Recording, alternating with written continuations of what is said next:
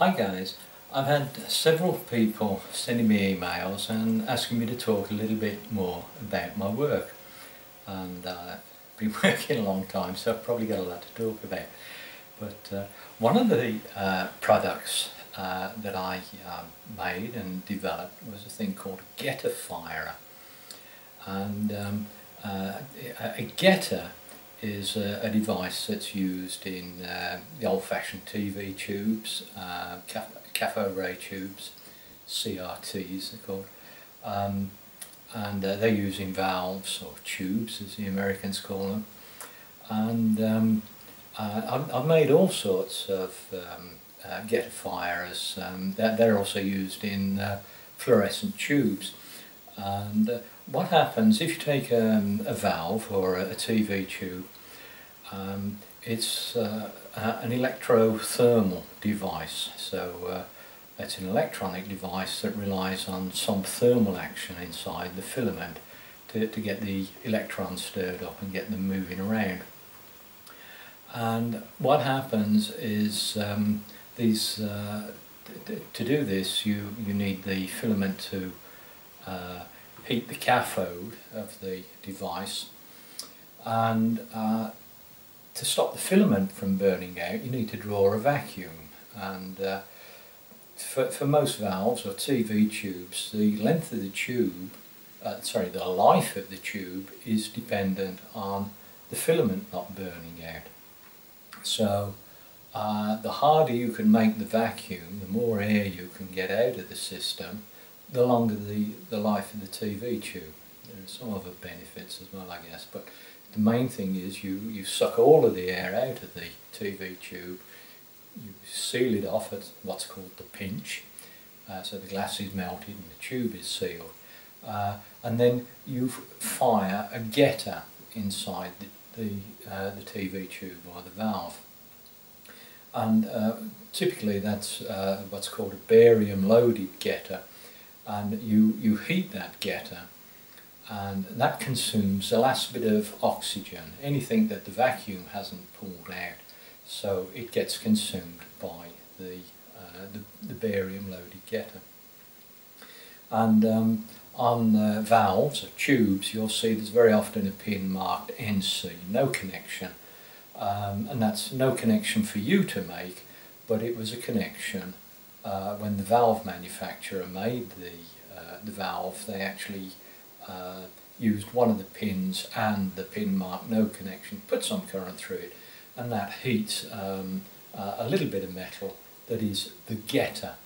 And when the getter fires you get that silvering effect on the inside of the valve, and that's where the metal vapour is condensed onto the glass. And as I say, I've made getter fires that are induction heating devices, and that is typically a radio frequency power source, an induction heater. I did a lot of work around the 100 kilohertz mark. So the RF signal is fired into a tank circuit. That's a capacitor and a coil, and that coil is applied to the getter. And so what happens, the coil produces a powerful electromagnetic field that's alternating. You can think of the work coil of the induction heater as being the primary of a transformer, and the part that's going to be heated, the getter, as the short circuit secondary of a transformer. And the difference between the sort of transformer that you're normally used to is you'll be very familiar with transformers with an iron core that links the primary and the secondary, so the flux is linked by the iron core. But at radio frequency you don't necessarily need an iron core. In fact, an iron core would get hot because of that frequency, eddy current heating. So it means that you can actually link the primary and secondary coils with an air core. It doesn't need a core. I won't go into ferrites at this stage. And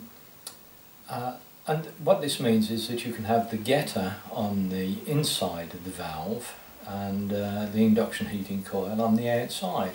And I'll show you some pictures of a TV getter firing. And this is a part of a repair facility. That TV tube has just been refurbished, so it's had a new gun fitted to it, and it has a getter.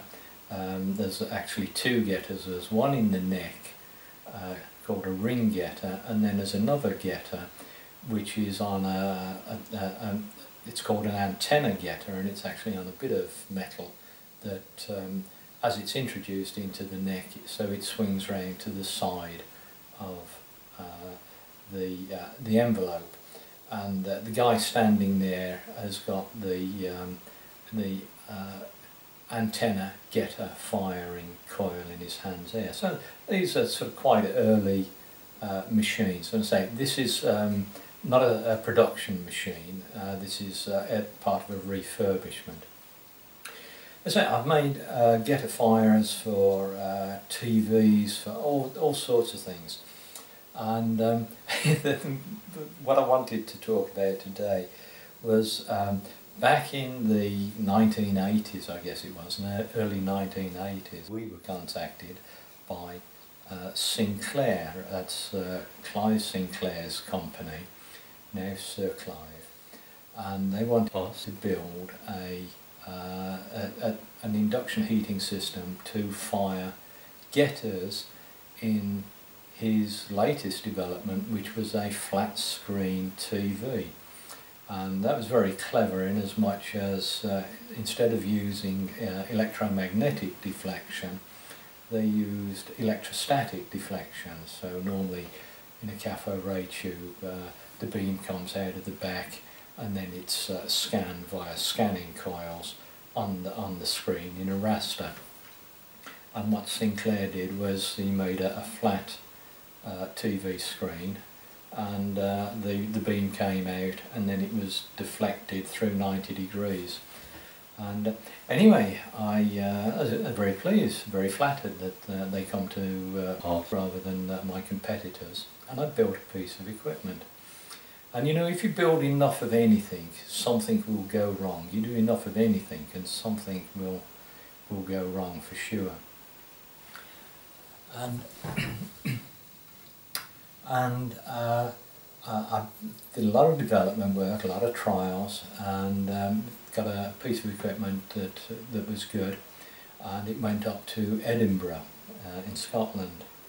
And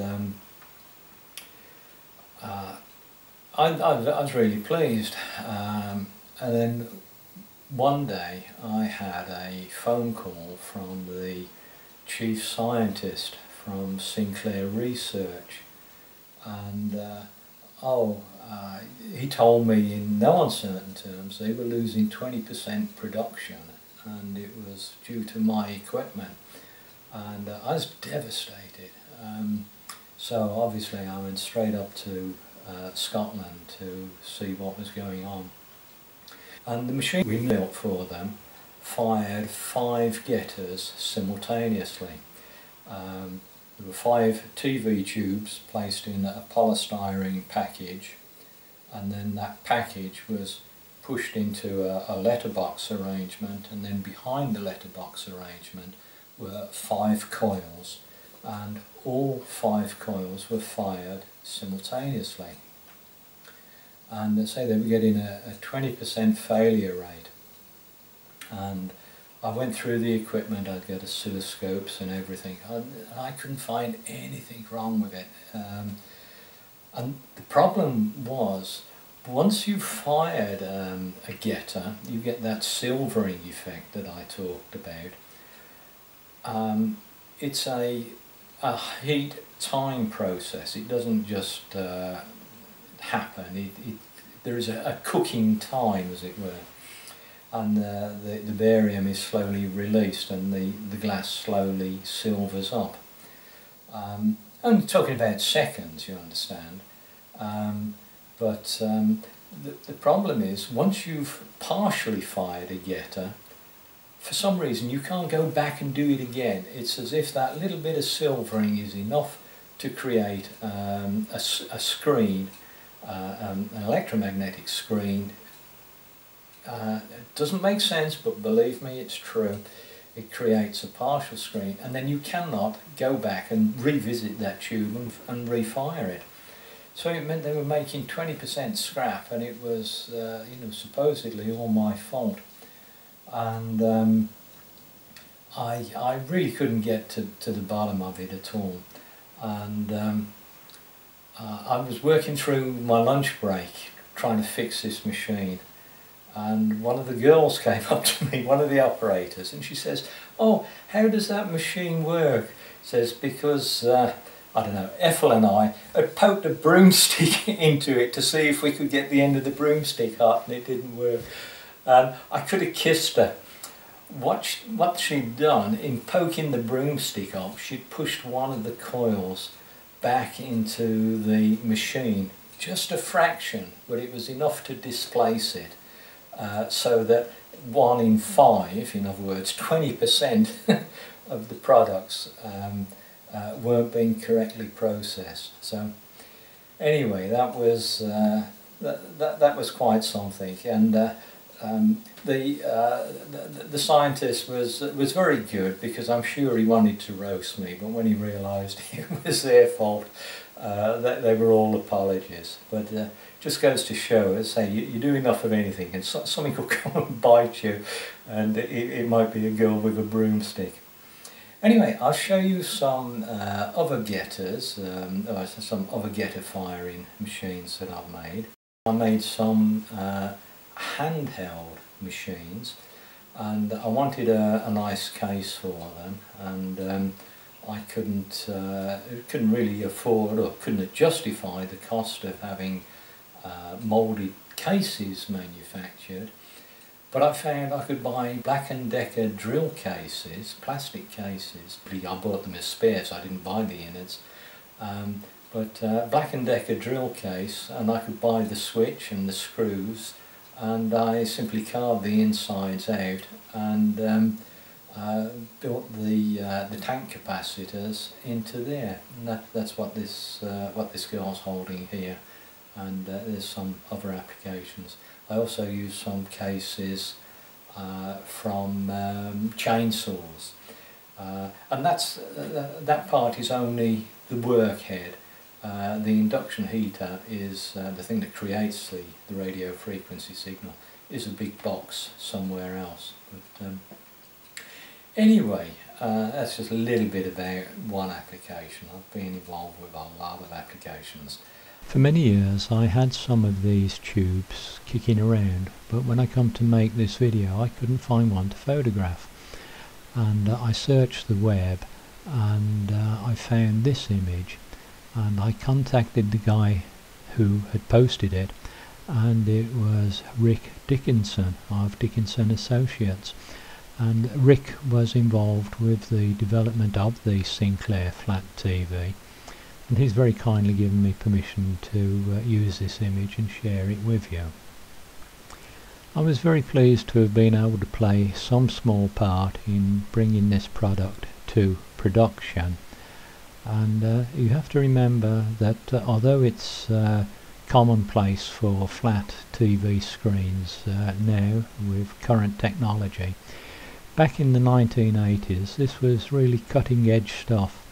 And although electrostatic beam deflection was used in things like oscilloscopes, etc., the notion of bending it through 90 degrees I think was quite novel. But anyway, the little getter that I've been talking about was just in the position here behind the pinch-off point. And of course, when the getter was fired, the printed circuit board wasn't involved. It was just the glass tube with its internal electrodes. So I hope you found that interesting, guys. Thanks for watching. Bye bye.